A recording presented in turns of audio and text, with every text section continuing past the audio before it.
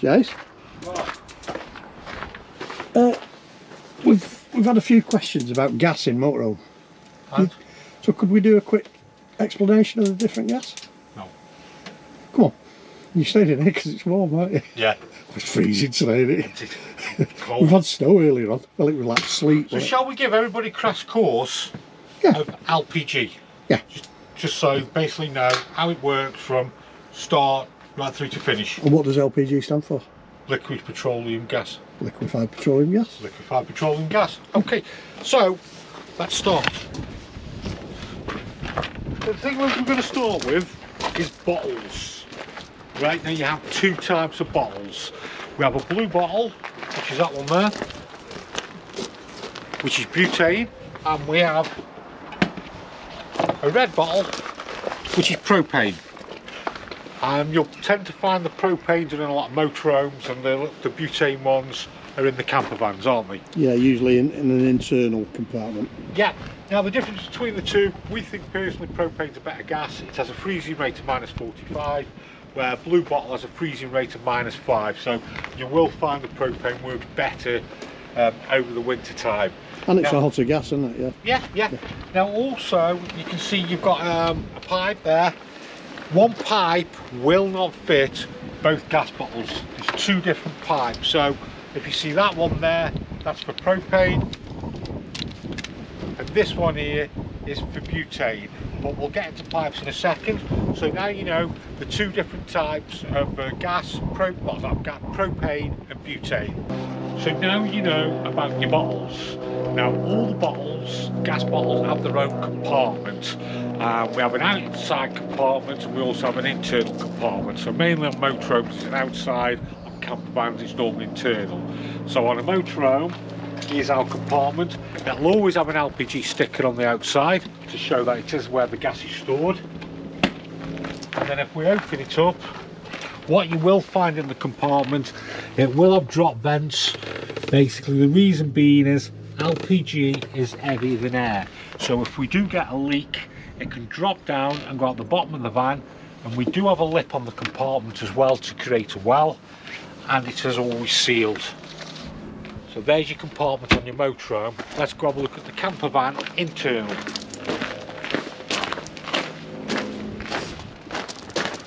So as you can see, here's the internal one, which has its own box. Again, LPG sticker. And then if we open it up, this is where the LPG lives. Same type of principle. We've got a seal there going around. We do have a drop vent in, and then we have got the lip as well. So it's two different ways, but basically the principles are the same. Right, we know about propane and butane. We know about the gas compartments. Now in order to get gas going into the motorhome, so you can do your cooking or put your heating on or your hot water, we have our gas bottle.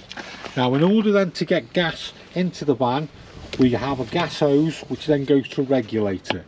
So I've got two gas hoses here. Basically each gas hose will have a production date. As you can see here, 2021. It's recommended this should be replaced every 5 years.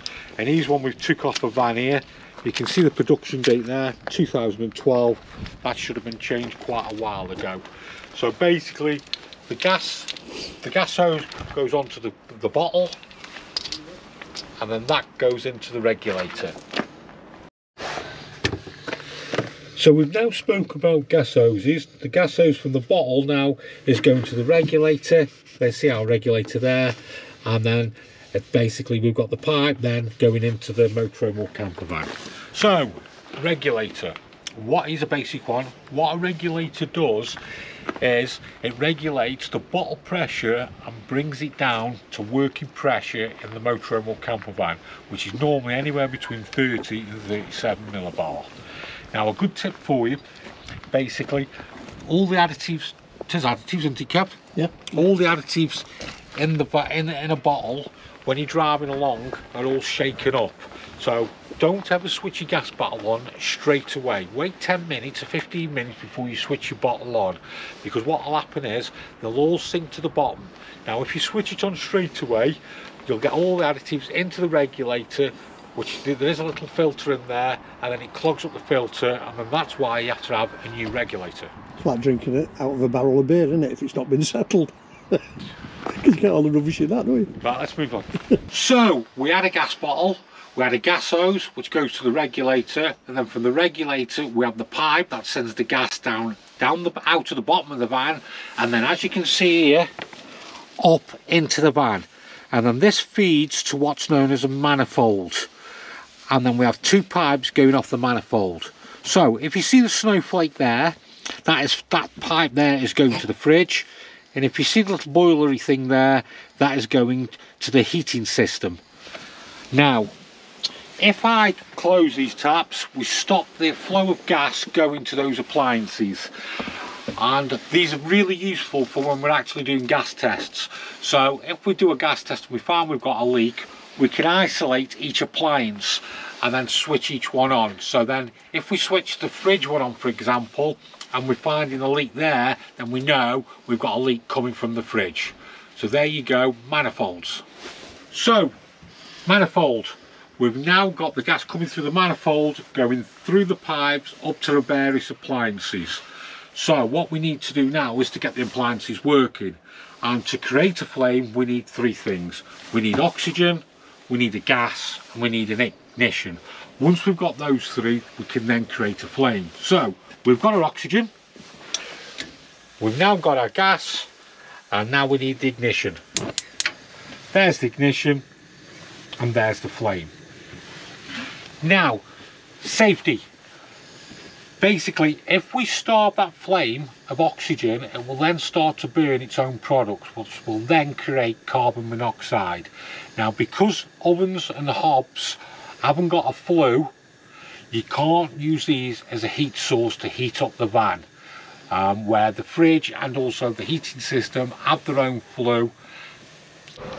Right, as we explained about flues and about needing oxygen, a balanced flue is what all your heaters are. They're a balanced flue. Basically, it draws air for combustion into the appliance through the outer flue, and then the products of combustion are sent out of the van through the inner flue. It's what's called a balanced flue. So it's drawing air from outside into the appliance itself, not into the van. So the appliance doesn't burn any oxygen out of the van, it's burning oxygen through there and bringing the products out. That way it's a perfectly safe appliance. Oh, nice and warm now, as Kevin did. I know, you're not moved from there for about an hour. I know, lovely and warm. So, quick guide to LPG, from the gas bottle to the compartments to the regulator to the manifold, so that's how the flame works. A couple of little safety tips there. Yeah. Hoping to give you a basic understanding of how everything works in your motorhome and campervan. So enjoy the video, have subscribe. Have safe trips. Yeah, and don't get using them cookers for heating your van up. Don't, exactly. I'm stopping here, Kev. Yeah, plus the fact you'll put lots of condensation in your van if you have your cooker on as a Stop stopping here. Yeah, all right, you stop there. Yeah. See you in the But next don't video. put your nose too close because you'll be breathing it in.